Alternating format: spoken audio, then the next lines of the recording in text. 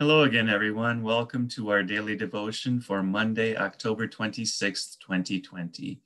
I pray that as we spend this time together in God's Word today, God will use His Word to strengthen our faith in Him and increase our knowledge of Jesus Christ as our Savior.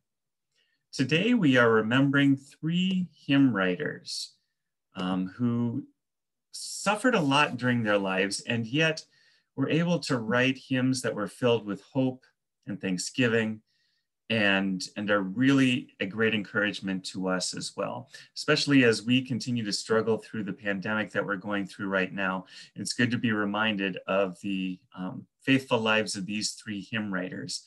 Their names were Philip Nicolai, Johann Hermann, and Paul Gerhardt. Philip Nicolai, who lived from 1556 until 1608, was a pastor in Germany during the Great Plague, which took the lives of 1,300 of his parishioners during a 6-month period. In addition to his heroic pastoral ministry during that time of stress and sorrow, he wrote the texts for Wake, Awake, for Night is Flying, and O Morning Star, How Fair and Bright, known respectively as the King and Queen of Lutheran chorales.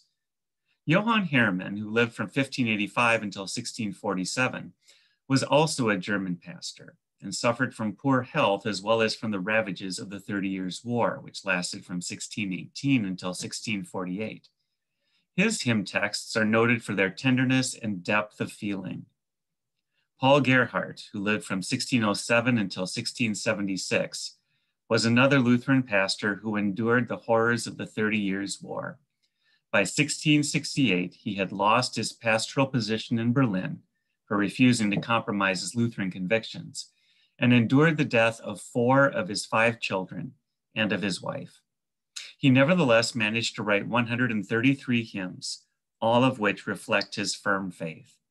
Along with Martin Luther, he is regarded as one of Lutheranism's finest hymn writers. Our psalm for today is Psalm 12. Help, Lord, for no faithful one remains. The loyal have disappeared from the human race. They lie to one another. They speak with flattering lips and deceptive hearts. May the Lord cut off all flattering lips and the tongue that speaks boastfully. They say, through our tongues we have power. Our lips are our own. Who can be our master? Because of the devastation of the needy and the groaning of the poor, I will now rise up, says the Lord. I will provide safety for the one who longs for it. The words of the Lord are pure words, like silver refined in an earthen furnace, purified 7 times. You, Lord, will guard us. You will protect us from this generation forever. The wicked prowl all around, and what is worthless is exalted by the human race. Yesterday, we heard the curses that the Lord would bring upon the people of Israel if they refused to remain faithful to him. Today, we're going to hear about the blessings that the Lord promised to give them when they remain faithful to him. Now, if you faithfully obey the Lord your God and are careful to follow all his commands I am giving you today, the Lord your God will put you far above all the nations of the earth. All these blessings will come and overtake you because you obey the Lord your God. You will be blessed in the city and blessed in the country. Your offspring will be blessed, and your land's produce, and the offspring of your livestock, including the young of your herds and the newborn of your flocks. Your basket and kneading bowl will be blessed. You will be blessed when you come in and blessed when you go out. The Lord will cause the enemies who rise up against you to be defeated before you. They will march out against you from one direction, but flee from you in 7 directions. The Lord will grant you a blessing on your barns and on everything you do. He will bless you in the land the Lord your God is giving you. The Lord will establish you as his holy people, as he swore to you, if you obey the commands of the Lord your God and walk in his ways. Then all the peoples of the earth will see that you bear the Lord's name, and they will stand in awe of you. The Lord will make you prosper abundantly with offspring, the offspring of your livestock, and your land's produce in the land the Lord swore to your ancestors to give you. The Lord will open for you his abundant storehouse, the sky, to give your land rain in its season and to bless all the work of your hands. You will lend to many nations, but you will not borrow. The Lord will make you the head and not the tail. You will only move upward and never downward if you listen to the Lord your God's commands I am giving you today and are careful to follow them. Do not turn aside to the right or the left from all the things I am commanding you today, and do not follow other gods to worship them. But if you do not obey the Lord your God by carefully following all his commands and statutes I am giving you today, all these curses will come and overtake you. You will be cursed in the city and cursed in the country. Your basket and kneading bowl will be cursed. Your offspring will be cursed, and your land's produce, the young of your herds and the newborn of your flocks. You will be cursed when you come in and cursed when you go out. The Lord will send against you curses, confusion, and rebuke in everything you do until you are destroyed and quickly perish because of the wickedness of your actions in abandoning me. The Lord will make pestilence cling to you until he has exterminated you from the land you are entering to possess. The Lord will afflict you with wasting disease, fever, inflammation, burning heat, drought, blight, and mildew. These will pursue you until you perish. We continue reading in Matthew's Gospel today in chapter 18, hearing about who is the greatest in the kingdom of heaven, and also our responsibility to call our brother who has sinned against us to repentance, and when he repents, to forgive him. At that time, the disciples came to Jesus and asked, "So who is greatest in the kingdom of heaven?" He called a small child and had him stand among them. "Truly, I tell you," he said, "unless you turn and become like little children, you will never enter the kingdom of heaven. Therefore, whoever humbles himself like this child, this one is the greatest in the kingdom of heaven. And whoever welcomes one child like this in my name welcomes me. But whoever causes one of these little ones who believe in me to fall away, it would be better for him if a heavy millstone were hung around his neck and he were drowned in the depths of the sea.